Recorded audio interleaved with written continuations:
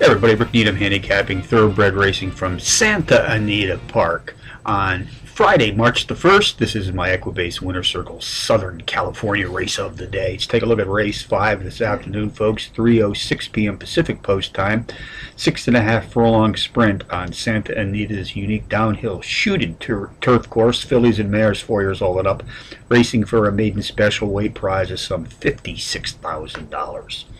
Contenders: number 10, Puff Pastry, number 9, Hansorella, number 2, Side Pocket Run, and number 6, Little Unusual.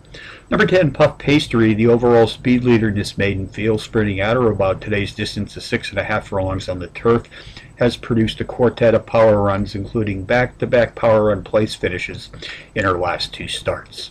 Number 9, Hansorella, 4-1 shot. The pace profile leader in this field this afternoon has hit the board in 3 of her last 4 respective starts, including a power run show finish her last time out.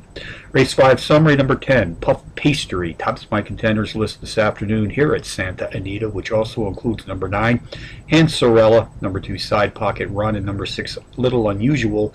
10-9-2-6 in the 5th from Santa Anita.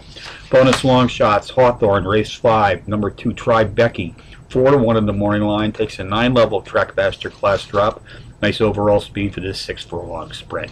Mountaineer Park, race 6, the 10-1 bomb, number 1, Deputy Fred, takes a huge class drop, some 23 Trackmaster units. Speed figures sprinting at 5.5 furlongs on the dirt, which are comparable to the favorite, number 3, Vaulted Sun. So from Santa Anita on a Friday, Rick Needham for the Equibase Winter Circle, reminding you as always to please bet with your head, not over it.